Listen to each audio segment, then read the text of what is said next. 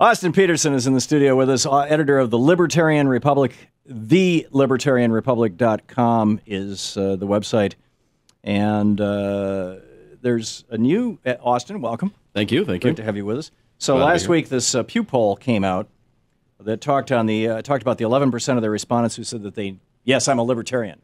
And then they said, well, what do you think then about things like police should be able to stop and search people who look like criminals, 42%, which is pretty much the same as the general population. Sure. Anyway, we can go through it. 41% believe that government should regulate business. 46% believe that corporations make too much profit. 38% believe that government aid to the poor is good. Then you go back and you look at the libertarian platform that David Koch ran on in 1980, which is pretty much still the libertarian platform. The repeal of the FEC, the federal election finance laws, abolition of Medicare and Medicaid, deregulation of the medical insurance industry, repeal of the increasingly oppressive Social Security system, abolish the government post office. We oppose all personal and corporate taxation, including capital gains. All criminal and civil sanctions against tax evasion should be terminated immediately. We're opposed to minimum wage laws. We're opposed to government schools, the EPA, the DOT, the FAA, Amtrak, the FDA, all aid to the poor programs, all inland waterways. The Koch brothers should be able to own the Mississippi River. Right. Well, those are all the things that your liberal viewers are going to agree with you on, Tom. But what about all the platform I don't things? Think so. But what about the things that that they're going to disagree with? But what about all the things they're going to agree with, like ending the wars, ending the war on drugs? You know, don't you think that you're kind of like stiffing your listeners by not telling them all the things that they might agree with in libertarians? Well, this is an important point, and this is why I've said for years that libertarians are Republicans who want to smoke dope and get laid and don't want to fight in a war, thank you very much. And, I get that, but we're Republicans part, we're conservatives economically part. That part, most people I don't think know. But what about same-sex marriage? What about equality? What about things like the militarization of police? What about race issues where the libertarians stand arm in arm with the progressive allies to try and reduce the militarization of our police? We saw this situation out with Michael Brown in St. Louis, and now we have conservative Republicans standing up against the militarization of our local police forces. You had obviously, right, but they're on the flip side of that, they are not going to say anything about things like equal rights laws. In fact, you've got people like, Ron Paul saying that it was a mistake to even pass the Voting Rights Act and the Civil Rights Act. Well, he's actually rescinded that comment he made. Ron Paul, not Rand. Well, Ron Paul perhaps, but Rand Paul is the person who is of consequence right now. Ron Paul, I know, because he's running for president, so he's not going to be retired. quite as stupid, or he's not going to be quite as honest as his father was. Perhaps. His father was a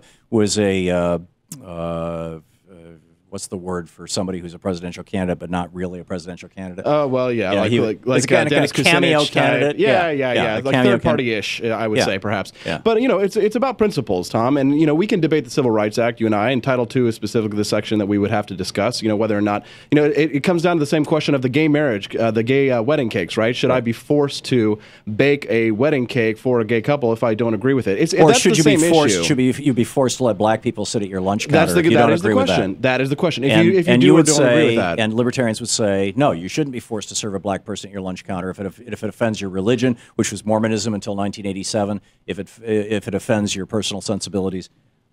That's not something I think most Americans. Liberty is sometimes breeds ugliness because it allows. That's not liberty. That's not liberty for black people. Well, it's not liberty for and black people are part of this country. Well, you're right. It's not liberty because it creates the use of force onto people's private property, and that is where the government gets the right to come in and tell you that you can't get married because it's saying, well, conservatives will say, oh, well, you can't intrude on my definition of marriage, so the government will define marriage as one man and one woman. But the fact of the matter is that both of those businesses negates your own principles. Both of those businesses, whether it's the wedding cake business or whether it's the coffee shop or the diner restaurant down in New Orleans or in Mississippi or Alabama or Georgia, both of them are being given special privileges by we the people for incorporating. Okay. And that's something that you guys want to perpetuate. In fact, you want to do away with corporate taxes. Not libertarians. No.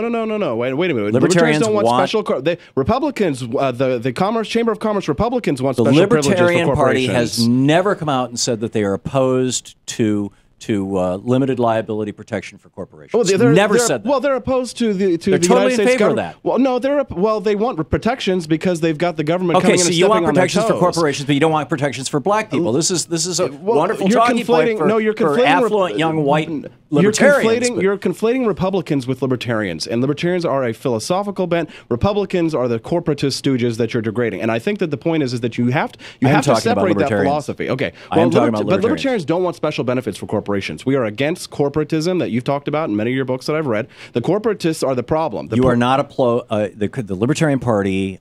I know this for a fact. We're opposed to incorporation at all. The state should not. You should not have to get a license from the state to run a business. That's what the libertarians believe. That you should not have to go and get incorporated, quote unquote. Corporations wouldn't exist without the government. Corporations are a creation of government because of the licensing that you have to go and get. So, in a totally free market, you would not have corporations because corporations, as they exist now, would not exist. You just have billionaires. No, well, you just have people creating businesses. That's what you just have the billionaires. And you'd have more small businesses, I bet, than large businesses. No, they would crush all the competition that got in their way. Big corporations. Well, that's what they do now. Big corporations use the power of government, but they use their power of incorporation as a hammer against small businesses and competition because big corporations don't like competition. Libertarians are for the little guy. Libertarians stand for small businesses. Okay, that's how it is. The extent to which corporations are using government as a hammer is particularly in the copyright and patent laws. Are you in favor of doing away with copyrights and patents? Absolutely.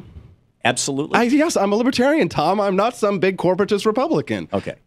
There might be some other areas where we would find some agreement. Yeah, that's interesting. Mm-hmm. How can you say that if somebody invents something, they shouldn't own it? They shouldn't have rights to it. Well, it depends on what it is that they've invented. If you read Atlas Shrugged, I mean the whole essence of this thing was that this guy had invented this new kind of steel. Well, and he was going to hold the patent on it. Therefore, he was the only one who controlled it. He wanted to bring it to this railroad, and the railroad said, "Great, we will try it out, but our employees don't want to because the union doesn't want to be the guinea pigs who test this steel."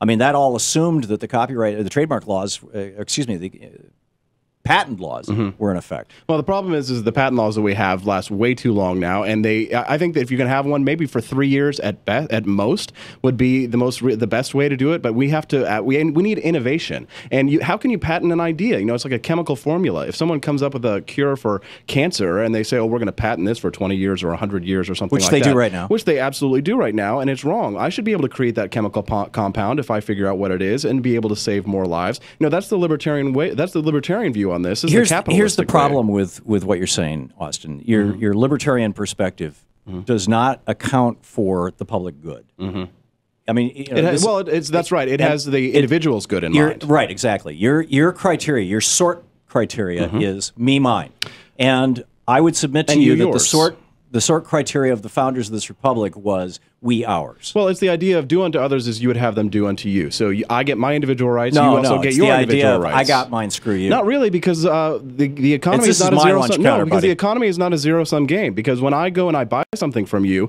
you say thank you, I say thank you. Why? Because we've both benefited. That's how capitalism works. Not if you decided that you're not going to... It's not a zero-sum game. Politics is a zero-sum game. Not if you've decided that you're not going to sell me something because I'm black.